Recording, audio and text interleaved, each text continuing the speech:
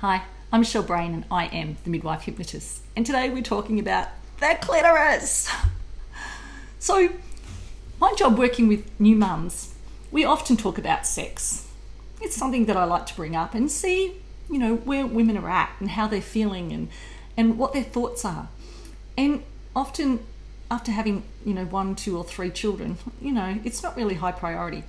But we've got a clitoris. No other organ in the human body is just for sexual pleasure, except our clitoris. And if you look at it sideways, you can see this is actually the G-spot here. Now, in this particular gap here would be the vagina. That's how big it is. That's the actual size. So take a minute, think about your clitoris.